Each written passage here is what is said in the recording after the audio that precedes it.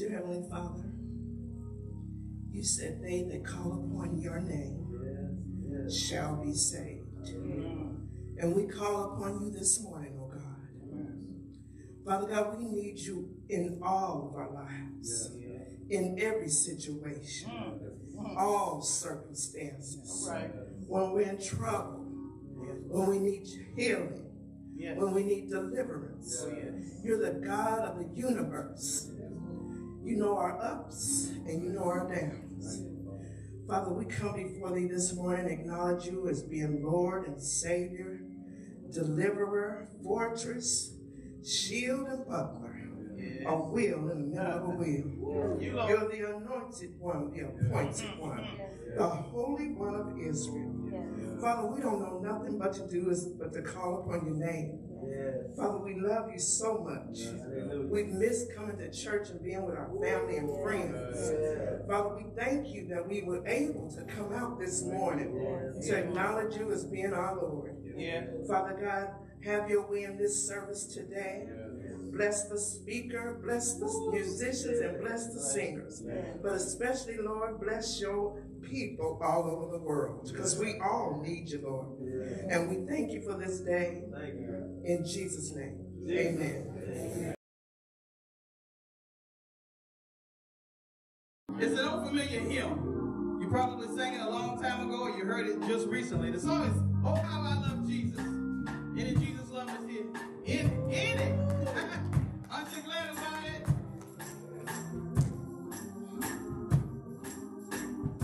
Oh, there is a name I love to hear. I just love to sing his word. It sounds like music in my ear. Oh, it's the sweetest name on earth. And it's, oh, how I love Jesus. Oh, how I love Jesus. Oh, how I love Jesus. Because he first loved me. Oh, it tells me of a Savior's love. Yes, he died to set me free. It tells me of his precious blood, the sinner's perfect plea. Is there anybody that loves him? Oh, how I love him. And it's, oh, how I love Jesus, because he first loved me. It tells me of a Savior's love who died to set me free. I'm so glad Jesus, he died for me. My soul has been set free. And it's all now. Anybody love Jesus? Yeah, and it's all now. Yeah, and it's because he first loved me. Yeah, oh, yeah, oh. Jesus, Jesus is all. How I love Jesus, because he first loved me.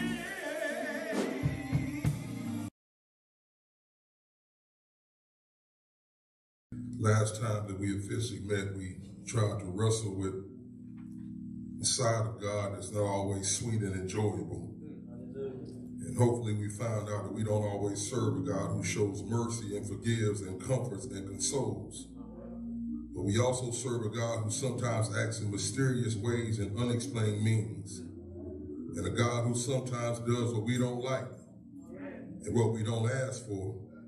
And a God that we can't always understand. And I want to encourage all of us that when we read our Bibles, and it seems like God is acting in a way that is contrary and opposing to his character, that we don't just skip over those verses and ignore those sections.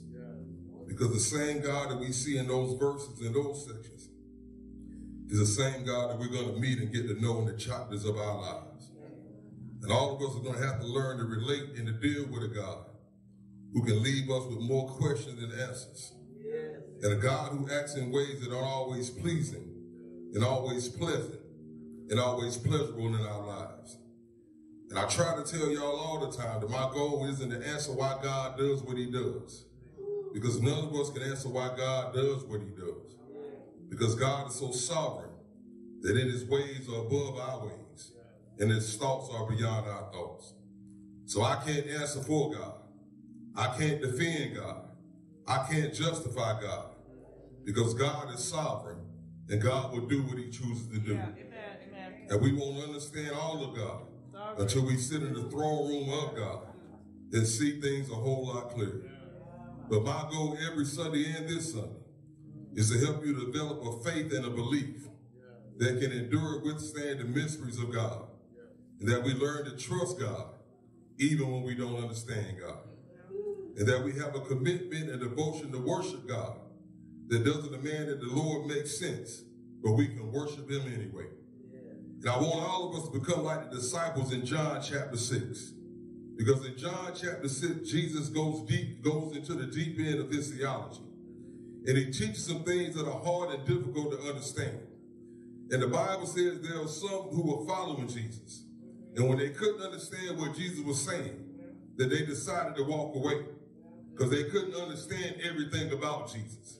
So then Jesus looks at the 12 and he asks them, do y'all want to walk away and y'all want to leave me too? And Peter steps up, and this is what Peter says. Lord, I don't understand everything that you're saying, but to whom shall we go? So I don't know everything that you're trying to teach me, but where else can I anchor my faith? I don't get everything that you're doing in my life, but where am I going to go if I don't have you? And I'm praying that all of us become like these disciples who can admit that I may not understand everything about God, but where else am I going to go? Because I don't get everything that God is doing in my life, but I can't give up on him right now. I don't know why God does what he does, but my hope is built on nothing less than Jesus' blood and righteousness. And I'm anchored in the Lord, and I don't always understand.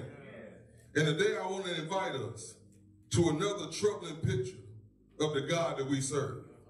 And it's going to shock you and surprise you because of the Sunday school faith that you have in God. And it comes up from 1 Samuel chapter 16. 1 Samuel chapter 16, verses 14 through 23.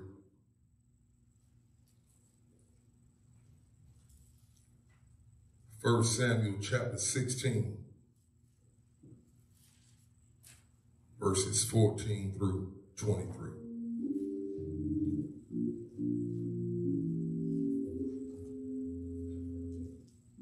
But the Spirit of the Lord departed from Saul, and a distressing spirit from the Lord troubled him. And Saul's servant said to him, surely a distressing spirit from God is troubling you. Let our master now command your servants who are before you to seek out a man who is a skillful player on the harp. And it shall be that he will play with you with his hand when a distressing spirit from God is upon you, and you shall be well. So Saul said to his servants, provide me now a man who can play well, and bring him to me. Then one of the servants answered and said, look, I've seen the son of Jesse, the Bethlehemite, who is skillful in playing, a mighty man of valor, a man of war, prudent in speech, and a handsome person, and the Lord is with him. Therefore Saul sent messengers to Jesse and said, send me your son David, who is with the sheep. And Jesse took the donkey loaded with bread, a skin of wine, and a young goat, and sent them by his son David to Saul. So David came to Saul and stood before him. And he loved him greatly, and he became his armor bearer. Then Saul said to Jesse, saying, please let David stand before me, for he has found favor in my sight. And so it was whenever the Spirit from God was upon Saul, that David would take a harp and play it with his hand. Then Saul would become refreshed and well, and the distressing spirit would depart from him. Let's look at verse 14 again. But the Spirit of the Lord departed from Saul, and a distressing spirit from the Lord troubled him. I want to use for a subject, it takes a good fall to know where you stand. It takes a good fall to know where you stand. Most of us are familiar with the circumstance and the situation that sets the background for 1 Samuel chapter 16. Because Saul, the first king of Israel, has been rejected by the Lord because of his repeated acts of disobedience and rebellion. And having rejected and denied Saul, the Lord has another king in the making, who is the youngest son of a man named Jesse in Bethlehem by the name of David. And the Lord commissions the prophet Samuel to go to Bethlehem, and in a secret action, in a hush-hush effort, to anoint David as the next king of Israel, even though Saul has been rejected by the Lord, but Saul is still on the throne. And at the end of the anointing of David in 1 Samuel chapter 16, verse 13 tells us that Samuel took the horn of oil and anointed him in the midst of his brothers. And the Spirit of the Lord came upon David from that day forward. And if we keep reading to verse 14, we're going to find out that at the same time that the Spirit of the Lord has come upon David, that verse 14 tells us that the Spirit of the Lord that was in Saul has now departed from Saul. Now I could stop right there and preach another sermon to question the stability of the Holy Ghost in our lives. And I could preach for a good 15 minutes about the Holy Ghost in the New Testament and the Holy Ghost in the Old Testament, but that's another sermon. And it's not the departure of the Spirit of the Lord from Saul that messed with me, because that was standard and normal in the Old Testament. But y'all, what stressed me about this text is that verse 14 doesn't end by saying that the Spirit of the Lord just left Saul, but there's a conjunction there, there's a junction there, and there's a function there that hooks up two things. Because not only do we find out that the Spirit of the Lord has left Saul, but verse 14 also teaches us that a distressing spirit from the Lord troubles Saul. And maybe y'all read by that too fast, because the Spirit of the Lord leaves Saul, but a distressing spirit from the Lord troubles Saul. And y'all, that word distressing means that it was painful. It means that it was sad. It means that it was troubling. King James calls it an evil spirit. New King James calls it a distressing spirit. The Message Bible calls it a black mood. And what all those versions seem to suggest is that an evil spirit and a distressing spirit and a dark spirit from God is sent to torment and trouble Saul. And maybe y'all are okay with that. And maybe your faith can handle that. But y'all, it scares me and it worries me, because that's not the God that I grew up with. Because I learned early in Bible reading in Genesis that everything that God makes and everything that God creates is always good. So y'all, how can a good God send an evil spirit? And some of y'all are already saying that God can use pain, and God can use problems, and God can use trials. And y'all, I know all that. But those things by themselves are always evil and always wicked. Because that word wicked and that word distressing speak against the holiness and the goodness of God. And what we see is a holy and a good God using something that is contrary and opposing to who God is. So how do we bring together holiness and evil? Because how can a holy God and a loving God and a gracious God and a merciful God and a God who we say is good all the time release an issue of evil and distressing spirit to trouble and torment his servant Saul? Because y'all, it just seems to me that God's authority and God's power over the world should dismiss or rule out any evil and any wickedness in the world. Because if God is almighty and God can do whatever he wants to do, isn't God mighty enough? And isn't God great enough to keep all evil away from me? But here we have the image of an almighty God who doesn't just allow evil, but he uses evil. And how can a holy God be responsible for evil? Now, I didn't come to shout y'all this morning, and I restricted in my own understanding to give us the answer as to how God can allow evil. But I will tell you that these verses that we're dealing with have at least two issues that are neglected and overlooked in the church. So two things that come out of this that we need to deal with, but we've chosen not to. And this may be one of the deepest sermons that I'll preach all year. But hopefully that's why you come and log on to Progressive. Because we don't come here to holler and to turn over the chairs every Sunday. But sometimes we need to think about some things. And the first thing these verses force us to deal with is the existence and the reality of mental illness. Because when we look at Saul, we find out that Saul wasn't the king that he could be for two reasons. Because number one, he constantly disobeyed the Lord. Number two, he's jealous and envious of David. And number three, Saul is affected and disabled by a mental disorder. And Saul is one of the first people in the Bible that we meet that has a mental illness. Because if you read your Bible, you'll find some strange things that indicate that something isn't right in his emotional, in his mental health. Because Saul acts in some ways that are unreasonable and unnecessary. Because when it's time for him to be anointed the king, he's so scared that he hides behind his suitcases and his luggage. Another time he wanted to kill his son Jonathan just for having a honey sandwich. Another time he throws spears and javelins at David when David is playing instruments for him.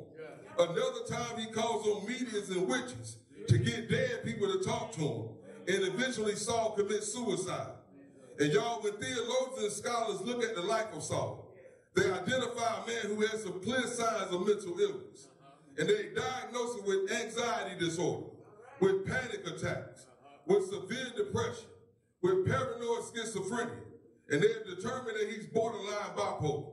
So y'all, here's the king of Israel, who sits at the highest level of the land, who has wealth and riches at his disposal, but he's dealing with a mental illness.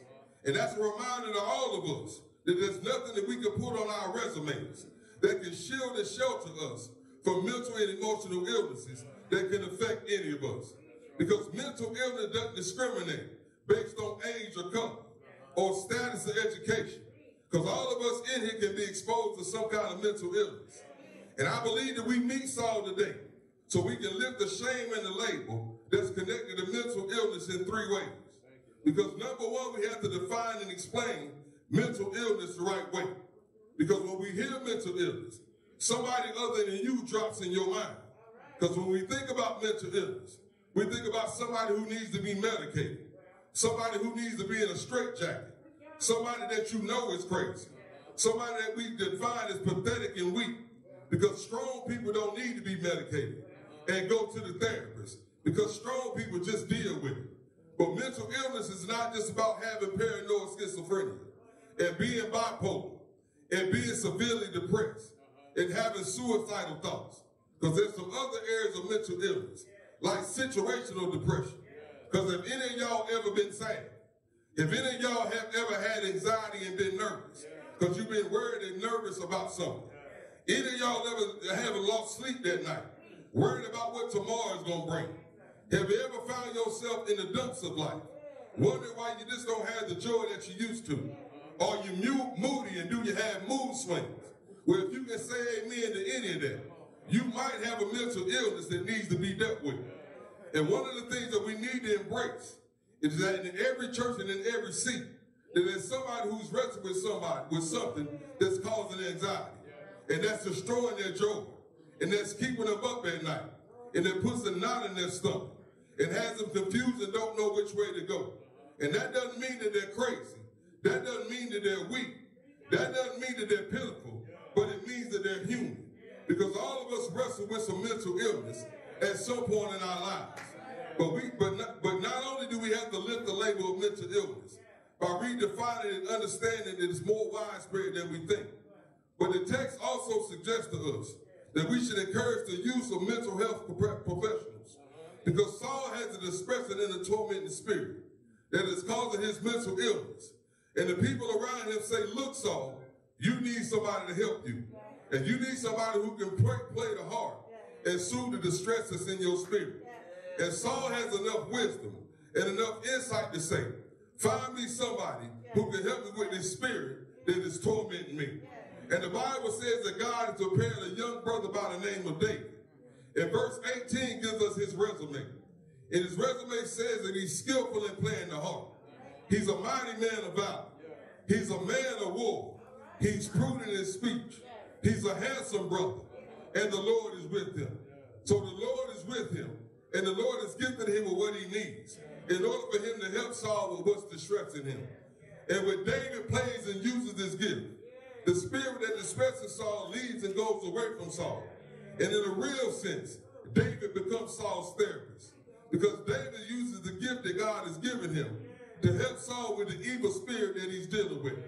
And I want to suggest to us in the same way that God has called some Davids into our lives who are skilled and called by the Lord and trained by the Lord and used by the Lord to help us with the mental illness that sometimes can torment us. And there's nothing wrong with seeking out a David. Now let me tell y'all why y'all neighbor is quiet. Because the last time that we see Saul before this is in chapter 15. And he's repenting on a Sunday morning. He's worshiping on a Sunday morning. He's praying on a Sunday morning. So don't miss this, because Saul is repenting. Saul is worshiping. Saul is praying. Saul is repenting. Saul is worshiping. Saul is praying. But he still knows that he needs a David. Because the misconception of our faith is that we believe that whatever our struggle, that we ought to just pray about it, get up, push our way through, and that ought to relieve everything. But y'all, I'm a witness this morning that you can repent every day. You can worship every day. You can pray every day. Read your Bible every other day. Come to church every Sunday. And you still gonna need a David who is skilled by the Lord to help you with the spirit that is tormenting your life. Because you can have a Bible and a counselor. You can pray and have a psychiatrist. You can worship and still lay it out on somebody's couch. Because everybody needs a David. And there's nothing wrong with your faith if you're struggling with your mental health. And I already know that most of us can't accept that because we call ourselves Christians. And Christians are supposed to be depressed because the joy of the Lord is my strength. And I'm supposed to have joy all the time. But not only am I a Christian, but I'm a man. And men don't get depressed. And not only am I a Christian and a man, but I'm a black man. And black folk don't get depressed. So not only do we have to define mental health the right way, and not only should we encourage the use of therapists and counselors, but the text also teaches us that we should be compassionate with people with disorders and with diseases and with disabilities. Because when we look at the life of Saul, we'll find out that over and over again that he tried to kill David. Because we read in chapter 18 and chapter 19, Saul is tormented again by the same spirit from God. And David starts to play his instruments to try to help Saul. Saul grabs some spears and chases David around the room to try to kill him and nail him to the wall. But y'all, what got me is that David never tries to kill Saul. Because there were plenty of times when David had Saul all by himself. And he could have killed him and nobody would know. But David never tries to kill Saul. And maybe one of the reasons is that David knew for himself that Saul had a mental illness. And he refused to try to harm somebody that he knew had an illness. And he was compassionate with somebody with a disability. So I now want to put a charge out to all of us for us to be more compassionate and more considerate for people with mental illnesses and disorders. And for them to have a place where they are welcome and can grow and can worship the Lord. A place where everybody can come see the gospel. A place where somebody with HIV and AIDS can come and not be afraid that you won't pass the peace to them. A place where somebody who is struggling with an addiction can still be accepted as a child of God. A place where families with an autistic child can come and not be embarrassed to be in the house of God because their child is different. And that we learn to speak with compassion and concern. And that we don't diagnose people by their problems, but we accept them as people who just may have a problem. Because we don't call them an autistic child, because that puts their problem above their person. But we call them a child with autism, because the person is more important than condition. But y'all, not only do we need to define mental health the right way, not only should we encourage the use of therapists and counselors, and not only should we be compassionate about disorders, diseases, and disabilities, but we also have to learn how to understand the relationship, the God's relationship to evil. Because how do we account for God sending an evil spirit to Saul? And I know that nobody but Deacon Allen is going to tell the truth, but those words bother me, because it was an evil spirit from the Lord. Because it seems to me that God and evil shouldn't be able to exist at the same time. Because a holy God shouldn't be responsible for evil. And y'all, is connected to a deeper issue in our theology. And that issue is called theodicy. And theodicy is how we justify and explain and defend the image of a loving and an almighty God, but still have to deal with the hate and the evil in the world. So how can you claim that God loves and that God can do anything, but you still have to deal with the evil at the hands of a loving and almighty God? And I need to make sure that we see the issue here. Because how can a loving God allow evil? And how can an almighty God not stop the evil before the evil gets into our lives? And all of us in here have had a theodicy moment where we went through some evil and we suffered a tragedy. And we had a pain that left us wondering, how can God allow me to go through this? Because if God can do what he wants to do, and if the Lord says that he loves me, shouldn't he have kept this from happening to me? And y'all, that's the same reason that all of us know somebody who stands outside with their faith with God. Because they can't account for God and evil. And since they know that evil is real, and they know that their tragedy hurt, and they know that their pain was obvious, they walked away from their faith in God, because they couldn't understand how God and evil could exist at the same time. But here we are in verse 14, and it's a dispensing spirit from the Lord. So y'all, how do we account for God and evil? Well, some scholars believe that biblical authors and writers wrote the Bible from the standpoint where there were no secondary causes. So those who wrote the Bible looked at the world as not having any secondary causes. So biblical writers wrote from the standpoint that all roads lead back to God, and that whatever happens in the world was a part of the will and the plan and the purpose of God, and that God is responsible for everything. So when it rained in the Old Testament, Bible writers didn't believe that it rained because certain weather conditions were met, but they believed that it rained because the Lord said, let it rain. So if Israel lost the battle, Bible writing didn't believe that they lost because of their weapons or their strategy, but they believed that they lost because the Lord let them lose. So if somebody got sick in the Bible, it wasn't because of a bad diet or a lack of exercise or not having access to good health care. But Bible writers believe that they got sick because the Lord said, be sick. So y'all, if a tragedy happened, it only happened because the Lord said tragedy. If somebody died, it wasn't because of cancer. It wasn't because of COVID. It wasn't because of a disease, but it was because God called them home. So the viewpoint of biblical writers was that the Lord was responsible and accountable for everything. Now, y'all, the good news is that that was their viewpoint and their position. But in 2022, and as a child of God, you have a right to your own viewpoint and your own position. Because you have the right to see the events in your life in a different way than the writers of the Bible saw the events of their day. And one of the biggest decisions that you have to make to establish the foundation of your faith is where do you stand in the conflict between God's providence and our free will. So all of us have to decide if the events of our lives are governed by God's providence or guided by our own free will. Because on one side, there's a preordained plan and purpose of God. But on the other side, it's the gift of humanity and free will. So on one side, it's the plan of God and the predestination of God. And the argument that everything happens is according to the predetermined purpose of God. But on the other side, it's the thought and the belief that my free will choices determine where I go in life. So how much of your life do you believe is predetermined and predestined? And how much of it is shaped by your own decisions and your own choices? How much of your life do you believe is based on what God said is going to happen? And how much is it by your own choices? So for example, the clothes that you have on right now, Was that your choice? Or did the Lord already predetermine that that's what you were going to wear? And how much of your life is under your own choice? And I want to suggest to us this morning that where we stand between God's providence and our free will determines and establishes how we see evil in the world.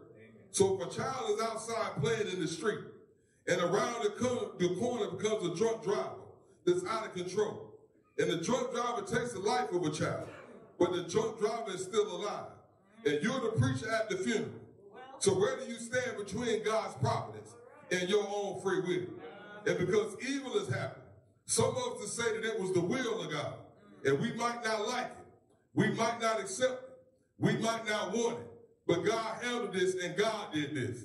And y'all, that may sound cruel to somebody, but that's exactly what we say when we use these slogans and these sayings. When we tell somebody that God knows what's best, because we're saying that God is responsible. When we say that God won't put more on you than you can bear, because we're saying that that was the will of God. When we say that we don't question God, we're saying that the death of that child was a plan and the purpose of God. Or some of y'all will be on the free will side, and you would say that this wasn't the Lord, but this was a decision and a choice. Because somebody chose to drink and to get drunk, and then they chose to drive. And his choices led to killing an innocent child. But what you're also saying is that all God did was sit back and let it all happen. Now let me admit to y'all right now that I have some trouble with both of those positions. Because I have trouble with the position that it was the will of God to take the life of an innocent child. Because that's not the image of the God that I want. And that's not the theology that holds me together. And that's not the kind of God that's helping me in my life. Because I don't like to make God responsible for evil in the world. But y'all on the other side, I can't worship a God who I believe is almighty and unconcerned. And a God who just lets evil go down and says, I'm sorry. Now, I can't tell y'all where to stand. And I can't tell y'all what to believe. I can't tell y'all what to think. But there's enough scripture to support both. That we'll be crazy when we leave than when we came in. And we can't find one scripture that makes it all easy. And all I can do is share with you my position. All I can do is tell you what holds me together. All I can do is share with you what my thoughts are. And not for you to have my position and to believe what I believe, but just to share with you how I reconcile God and evil in my own life.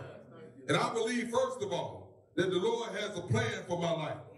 And that God has a desire for every decision and every choice that I make. And for every detail of my life, that God has a planned will of what he wants me to do. And y'all, I believe that nothing happens in my life that God is unconcerned about. Because God cares so much about me that he even cares what street I live on. He cares about who I allow in my life. He cares about where I spend my money. And I believe that God has a plan for what color socks that I even put on today. Because God says in Jeremiah 29 that I know the thoughts that I think towards you. But y'all, I also believe that God has created us with free will and the ability to choose.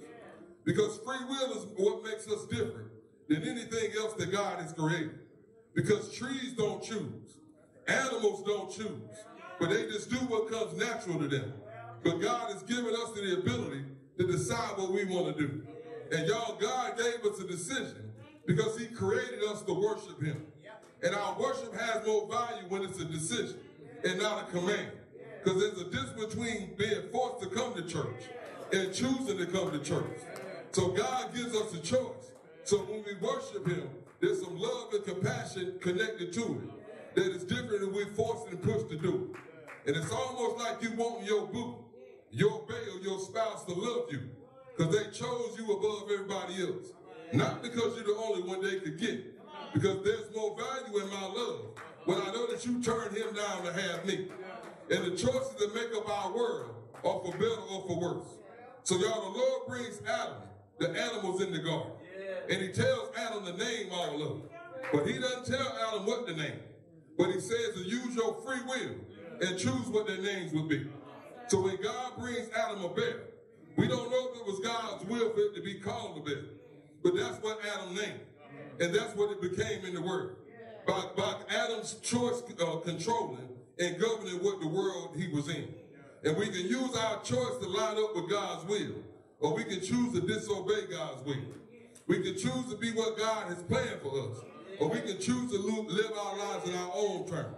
Now, y'all, just the other day, I was driving from Bladen County to Durham County.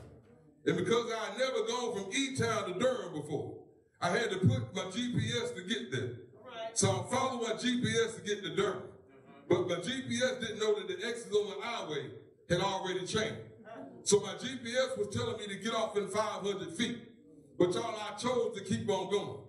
And when I noticed I had passed my exit, I decided I'm just going to turn around at the next exit, only to find out that there wasn't the next exit. So now I had to go 14 more miles down the road before I could turn around and come back to where I was supposed to get off. Because some choices that we make have to play themselves out to take us out of the way before we can come back to where we should have been in the first place. So I believe in God's predestined plan. I believe that I have free will. And I believe that there's real presence of evil in the world. And y'all, it's an evil that shows up in the book of Job. It says that I've been going to and fro on the earth. It's an evil that Peter says walks like a roaring lion, seeking whom he may devour. It's an evil that Jesus says comes only to steal, kill, and destroy. It's an evil that approaches Eve in the Garden of Eden and tries to lure her away from God's plan and God's purpose. Because evil is the consequence and the outcome as a gift of our free will. So y'all, the natural outcome of being able to choose means that we choose against the will of God. And every time that we make a decision that takes us outside of the will of God, that evil in the world is expanded and enhanced. Because evil grows in every simple decision that we make, which means that all of us in here are inherited a world that becomes more evil with every generation. And all of us can be affected by the evil that we were born into that doesn't come from a result of a wrong decision that we made. Because just look around at us now. Look at our environment and how the decisions have weakened and ruined the earth that God has given us. Look at how babies are now being born into the world, filled with toxins and viruses that we can't even see. And that evil imposes itself on us, even when it's not our choice. So if a person who's never smoked gets lung cancer and dies, do we say that that's the will of God? Because we can't say that it was their choice because they never smoked. Or do we acknowledge this is evil in the world that gets worse and it poses itself on us? Because in my belief, every evil that goes down is not the will of God. And it's not the responsibility of God. But y'all, since I'm the preacher this morning, I can't give y'all a bad diagnosis and send y'all home. So I have to give y'all some good news. And the good news comes in 2 words. And I need y'all to get ready to write these words down. Because when evil is shown up in the world, and evil has shown up in your life, and tragedy knocks on your door, and we have to go through something that doesn't make any sense to you, I need y'all to remember these 2 words, but God. Now don't miss y'all shout, but God. Because God doesn't just sit back and say, oh, well, too bad. But God doesn't just let it happen and say, I'm not going to do anything about it. Because we serve a God who is so mighty and so powerful that he can take what was meant for evil and work it out for our good. And just like our GPS redirects us when we go wrong, so does our God. And that's why I don't hold the Lord responsible for evil. And I do believe that God corrects evil. I don't believe that God causes evil, but I do believe that God fixes evil. Because God can take what was dead wrong and redirect it to make it right. So he can take the death of a child by a drunk driver and give the parents the passion and the desire to create an organization called Mothers Against Drunk Driving. Because God is able to step in the middle of evil and tragedy and work it for our good. Because that's what he did for Saul. Because notice that Saul was tormented. And that the Lord had a plan named David to fix it. Now let me tell y'all what blessed me. And I hope that my real Bible readers have already seen this. Because verse 19 tells us that Saul sent message to Jesse and said, send me your son David. And y'all, this is the first time in the Bible that David's name is used. Because before this, he was just the son of Jesse. And we never know his name. So God uses a man who is troubled by evil to introduce us to the one who was going to reign over Israel. So God allows evil to introduce David and to invite David into the throne room where David gets a glimpse of a future coming attraction. Because God always has a way of taking what was meant for evil and using it for our good. So don't you give up when evil is at your door. But let God do what he does. Because God has a way of turning evil into good. That's why Acts tells us that the patriarchs were jealous of Joseph and sold him into Egypt, but God was with him. That's why Paul tells us that I planted Apollo's water, but God gave the growth. That's why Romans tells us, but God shows his love for in us while we were still sinners, that Christ died for us. Because anybody can bring good out of good. But y'all, it takes an almighty God and a powerful God who can take our mistakes and our messes and work it together for our good and his glory. And that's the God that I serve. So where do you stand in God's providence and free will? It's going to help you decide how you handle evil. And I pray that you have a faith that can endure some evil experiences. God bless y'all.